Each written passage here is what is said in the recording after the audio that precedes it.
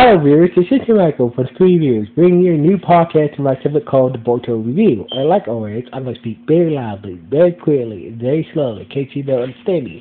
Also, I try to do my best not to breathe too hard during this audio podcast recording as well, not to cause any audio feedback as well. And if you're under, and finally, if you're under 18, this audio podcast recording will contain your adult language. If you're under 18, once again, if you're under 18, this audio podcast recording will contain your adult language. If you're under 18, now if you're over 18, then you can go to watch this audio podcast recording. So anyway, let's get into the latest episode of Boruto. So basically we start off at the Mist Village. We see the Muzikage has gotten word about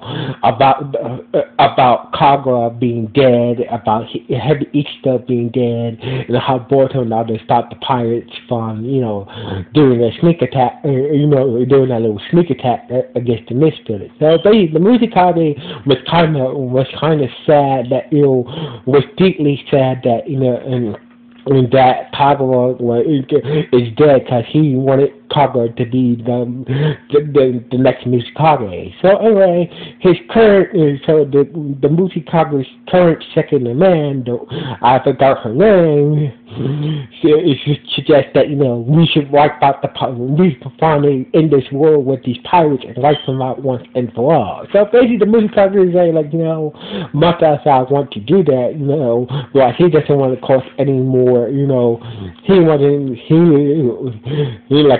doesn't want to go that far unless it's the last resort. So basically, if I can't find another way how to deal with these pirates, then we'll go back to that road. So anyway, he got word from one of the guards that Isva along with his second command wanted to see him and whatnot. So basically, they the guards brought Isva in, and the guards had Isva's sword stitch staff with him. So basically, they had Isva's, so the guards also had Isva's sword stitch staff in their custody as well. So anyway, they started to, Isva and the Muzikage were start to have some open dialogue. At this point, Isva knows that his pirate clan is not strong enough it's not very strong enough to keep up this war between the Mist Village. So basically, the Muzikage knows this because he figures that, he must be here for a reason. He probably all the blows that his pirate clan has been dealt, and most likely don't have the muscle to really keep up with this battle between the Mist Village. So anyway, it's to say that my father, I'm a realist. My father is basically is going up. So basically, I lost most of my siblings. And this war is just meaningless at this point. So basically, you help me take down my father. You help me take down my father. I'll take control of the pirate clan, and we all live in peace. So basically, that was that. But even though the Muzikage was, he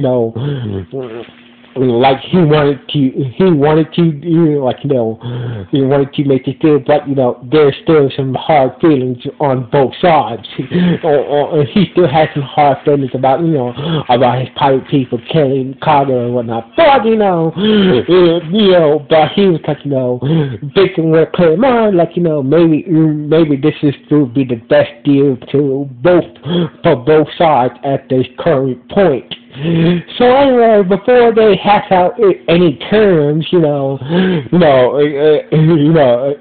father, was able to hack into the TV, into the TVs and radios, and gave a speech about him and Kaida, about to launch a final assault against the Mist Village and take out the Mist Village once and for all. So basically, Gangster Kaida's, experience as a shipwright, he was able to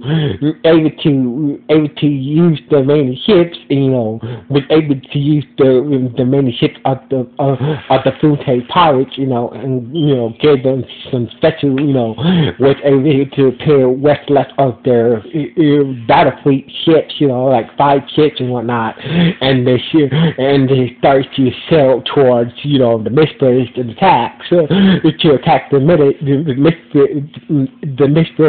into a final assault. Isabel was like, my father, he was telling the Mutakage, I did not have any idea they was going to go through with this, was really going to go through with this. So anyway, he had no idea that, that Kaida it's fully down with the fold and whatnot, or none of that. So anyway, turns out that A-Rod knew that, so basically, turns out that A-Rod kind of knew that, that Isabel was going to go behind his back, and somehow he took control of the swordfish, staff, and used it to kill. Somehow took control of the staff, and somehow, basically the swordfish staff, it started to react and kill Isba right in front of the Mushikage, and the Mushikage's second hand, killed, destroyed the staff. So anyway, Isba's final words were all he wanted to do is break peace and stop this battle once and for all. So anyway, basically Isba is dead. So anyway, meanwhile, Boruto and the others back at the mountain village was trying to deal with the shock that Kaida is one of the main members of the pirates. It's a main member of the pirates. So basically, they didn't want to believe the captured pirate that they had in custody about Kaida being a main family member of the pirates of the clan that leads from Tao pirates and whatnot. So basically, the mayor came in with a radio, where Era and Kaida were broadcasting their speech on the TV waves and the radio waves. So basically, it's been confirmed that Kaida is a main member of the pirates and blah blah blah. So basically, there's no doubt that Kaida is now down with his pirate clan's cause to destroy the Mist Village. So anyway, Boruto was kind of conflicted, Kaida was a nice dude, something something must have driven him to do this. So basically, the pirate in the country say that, when you guys when you and Kaga, injured his sister, it must have drove him to this point to finally realize that he is a pirate. So basically, even though Boruto so basically the others were were not going to pose and cause about this whole situation, and basically Boruto decided to maybe to once again try to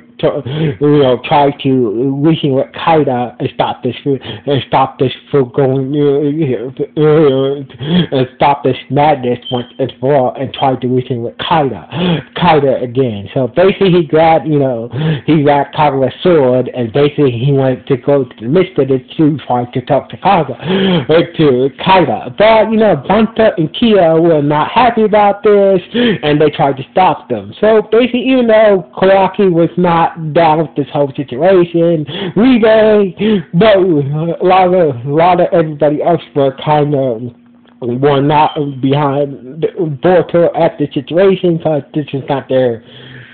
Technically, this is not their problem, whatnot, blah, blah. So basically, but Ribe decided to keep Banta and Kyo busy while Miski and Sarada help Boruto get to the Mist Village and try to get Carter to from starting a war.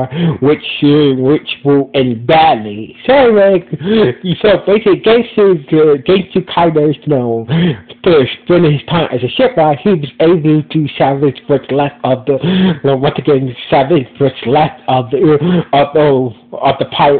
his pirate clan ships, and part of the course that will lead them straight into the Mist Village. So basically, it was a joint storm as well. It was all rainy and whatnot. A weather storm was.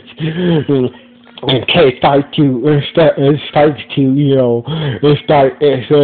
whatnot. So basically, everything seems like is going on. Everything it seems like this is going to come to a head. So anyway. The Mushikage, was sending the fleet of the Mist Village to intercept the pirates because he knows that the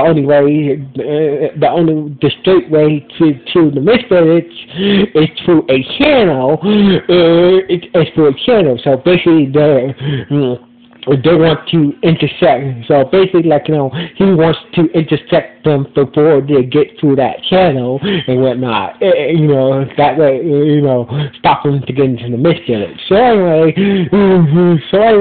everybody was paying. So basically, both sides were preparing to war, and the episode ended with Boruto, and along with Miki and Sarada, were heading towards the Mist Village and try to stop this war and try to stop this war